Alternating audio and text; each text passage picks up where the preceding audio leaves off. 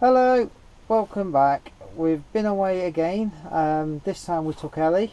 She's been working most of the summer, so we kind of set ourselves a challenge to see the most cost-effective campsite. Yeah. We could find. Now we was looking at commercial sites simply because the weather has just been awful lately. So we had a look around on the internet, and after the previous week when we went to park resorts, we ended up stumbling across another park resorts which, for value for money, we think is probably some of the best campsites out there. And this one, Ellie found, was in North Wales. Yeah, it's called Ty Mawr, and for the entire weekend it was £22, which value for money is really good, because obviously that's with electric on your pitch. Unfortunately it was a grass pitch, and we wanted hard standing, but I don't think they do hard standing at that one. No, so we turned up there. We got there late at night, so we didn't film anything on the way there because it was too dark. Once we was there, we got set up, went to the clubhouse, again included in the price, all the entertainment. There's an on-site chip shop.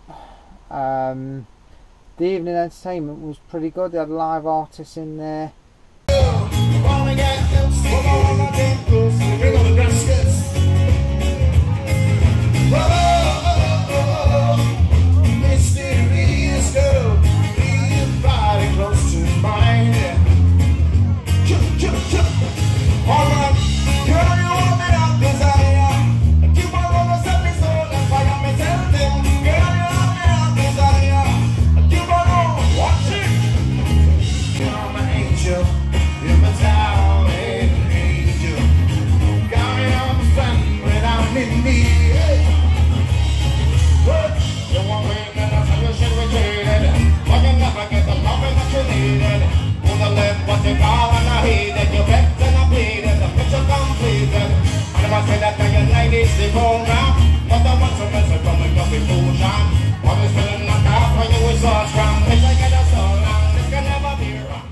The amusements were a decent size, so basically if you like any of your park resorts, you get your amusements, obviously have your entertainment, but you also have like a toy shop, isn't there, so you can get all like your light up glow sticks and everything, which is reasonably priced. Yeah, they are very big on selling that sort of thing, aiming them at little kids, let alone the 16-year-olds would love to have them.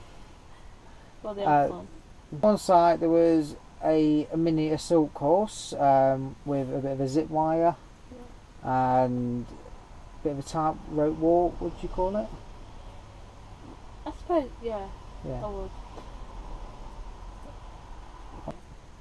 Just a short walk from the campsite there's a beach. It's a pebble beach. It's all nice and clean. Yeah. We went over to the beach, we flew the drone over the beach.